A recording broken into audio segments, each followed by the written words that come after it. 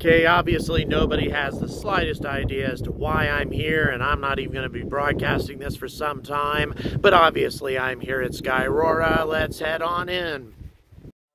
So at the time that I filmed that little shaky clip, I was actually already aware of the fact that Skylark L was going to be making a launch attempt from northern Iceland. I couldn't share this information because I had signed a non-disclosure agreement, but still, I was very excited, and lots of other people were too, actually, as to the prospects of this suborbital launch by a multi-stage rocket. But unfortunately, as many of you probably know, the whole thing was a big anticlimax of the first order. And on the same day, that is yesterday, I got an update on the ongoing drama between Blue Origin and ULA and the BE-4. I got lots of clarifications as to the cause of the delay, exactly how long the delay is going to be, and who's going to be involved in this launch, and whether or not it's going to be happening before Starship makes a successful orbital test. We'll see how all of that goes, but you're going to be getting an update on both of these issues in part 1 of my double shot bulletin day in just a moment. Hello YouTube, I'm the Angry Astronaut, and this is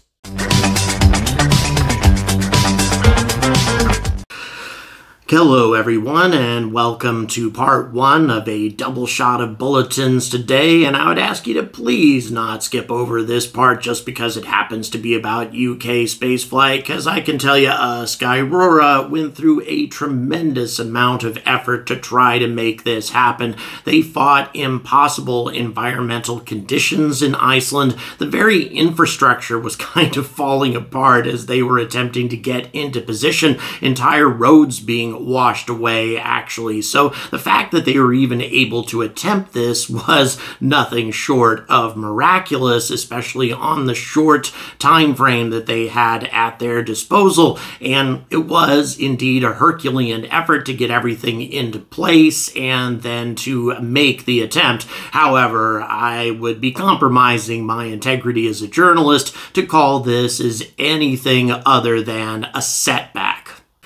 And Skyrora would not disagree with me on that. I have a quote here from Lee Rosen, the Chief Operations Officer at Skyrora, who I had an opportunity to interview in Paris. Thank you very much, Mr. Rosen. He's a 10-year SpaceX veteran, and here's what he said. Quote, "With over 3 decades in the business, I can assure you that despite the best design, build, and test preparations, anomalies still unfortunately do happen. Skyrora's launch attempt of Skylark L has provided the team with valuable experience in operations procedures, logistics coordination, and execution of the rapid setup and pack down of our mobile launch complex, experience which will propel us forward monumentally in our mission to reach orbit. We are delighted to have had the support of the Icelandic government and the local, and I think it's Pjórsfjörn, but I'm sure I'm totally wrong on that, community for this launch attempt. It is a true sign of the strengthened relationship at the heart of European space efforts." So,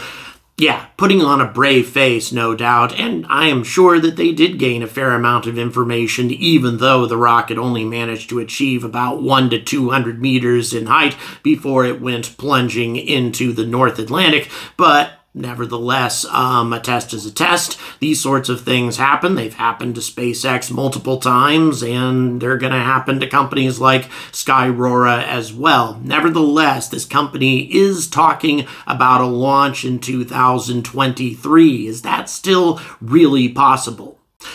Well, I'll tell you, I had an opportunity to actually tour their facilities. Don't have any footage of that, hoping to get some of that from Skyrora later on, but I saw their 3D printing operation. I met with their engineers and technicians. I had an opportunity to really see the entire operation, to see completed engines for Skylark XL, which is the next version up from the Skylark L, and I have every confidence that if there's anybody in Europe that can overcome a setback like this and still launch in 2023, it would be Skyrora. That being the case, though, just about everybody that I've spoken to in the industry over here in the UK, when asked, do you think if Skyrora can actually make orbit in 2023, the general consensus is that it is, in fact, impossible. However, once again, a lot of these people haven't actually seen their operations. They haven't seen the engines. They haven't seen how they make the engines. I've seen a lot of this, and I think that it is possible. Likely? Probably not. But at the same time, I'm not going to put it beyond their capabilities. And Lee Rosen, with all of his SpaceX experience and tenacity, I think has the potential to take this company to the next level very soon. Let's move on to Vulcan. So yesterday I had an opportunity to learn a lot about what's going on over at ULA and the whole situation with Vulcan, and I got a number of clarifications. First of all, I definitely stand by what I said originally. I am confident that the whole situation with BE4 is largely behind the delay, simply because Blue Origin has still only delivered one flight-certified engine to ULA.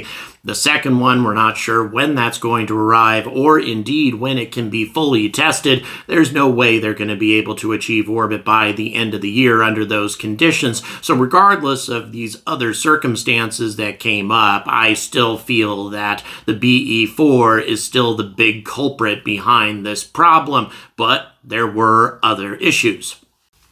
The most significant of these is a pretty dramatic situation with Amazon and Kuiper and their relationship with ABL. Initially, and by the way, in case this company sounds familiar to you, this is the company that's going to be launching out of Saxavord in the first quarter of 2023. It would appear that Amazon has lost confidence in ABL, at least to some degree, and aren't going to trust them to launch the first two test articles of their Kuiper constellation on one of their rockets. And I don't know all the circumstances behind that, aside from the fact that there does seem to have been sort of a degradation in their level of confidence over the last few months in ABL. I don't know if that's warranted, but nevertheless, that's the decision that they made, and they decided to transfer those two test article Kuiper satellites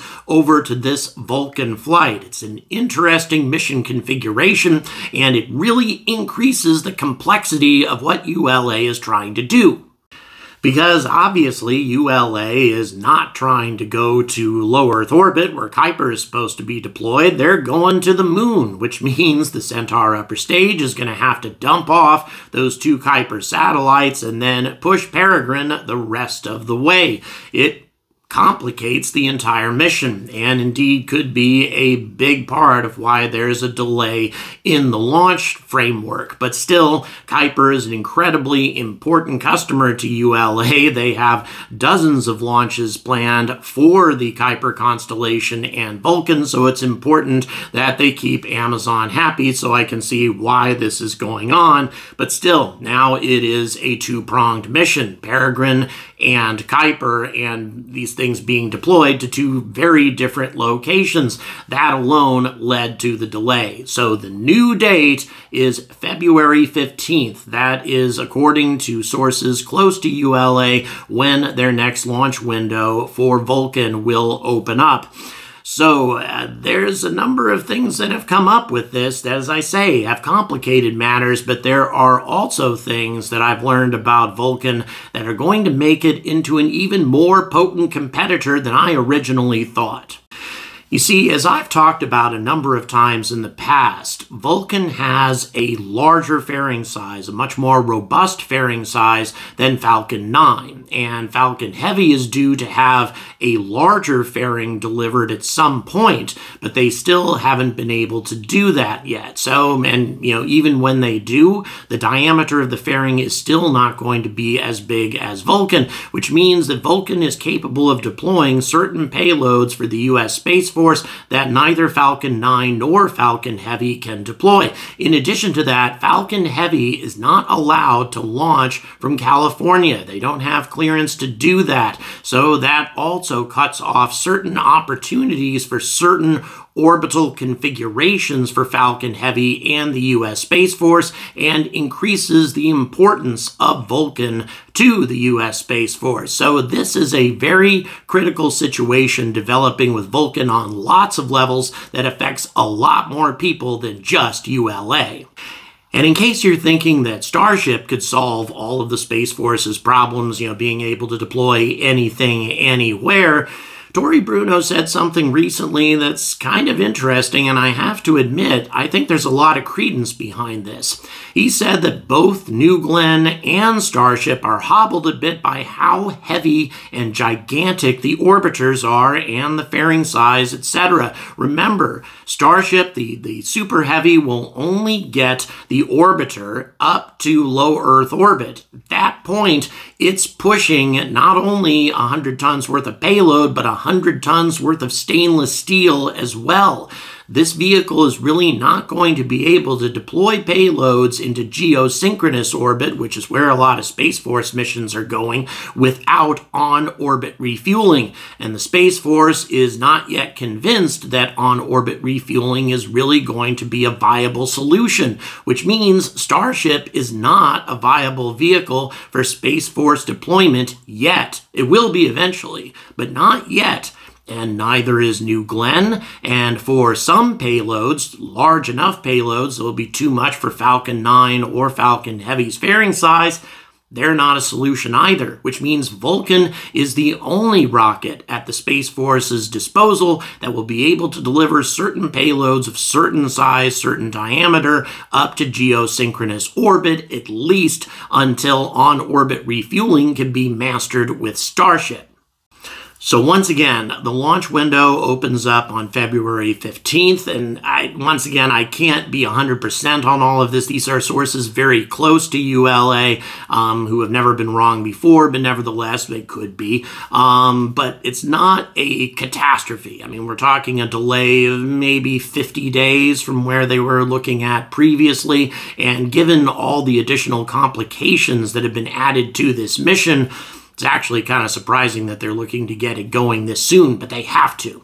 They have to get this mission completed. They have to get Dream Chaser completed in time for a September launch through the Space Force. Will they be able to win this race? Will they win my race to get Vulcan to the moon before Starship carries out a successful orbital test? Oh, and by the way, I need to get to 100,000 subscribers as well. Otherwise, I'm not putting a tattoo anywhere. So please subscribe. Let's make this into a fun little competition, because believe me, I think it's a serious race right now. I no longer think it's going to be a walk in the park for Vulcan. I think it's going to come down to the wire. Please like, please subscribe, please check the description for various ways to support my content, and as always, stay angry about space!